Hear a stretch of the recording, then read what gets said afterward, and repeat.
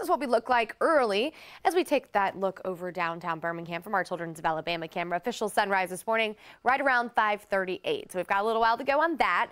In terms of your temperatures, we range anywhere from the low 60s in some spots to the mid 70s in others. So if you live in our southwesternmost communities, it is a similar feel to yesterday morning. The farther north you live, you're thinking, hey, it feels pretty good. It's pretty comfortable out there to get you started. Later today, we all feel like we did yesterday in the mid to upper 90s in most locations. So I am forecasting a very similar day today. A very small chance for an isolated shower or thunderstorm, but the placement is different. So we're looking at, rather than along into the south of I-20, mainly our easternmost communities. We'll be monitoring any kind of shower or thunderstorm activity that's going to move in from Georgia later in the day.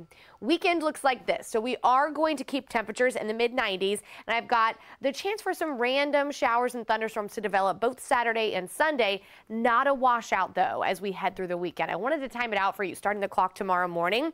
We're going to be mainly dry at that point, but by the afternoon we do look at the possibility of a couple thunderstorms developing mainly along into the east of I-65 tomorrow, but it doesn't mean everybody sees one. This will not completely ruin your plans. There will just be some rain and thunder around at times for some folks. Others are hot. Where it does rain, at least it helps out with your temperatures a bit.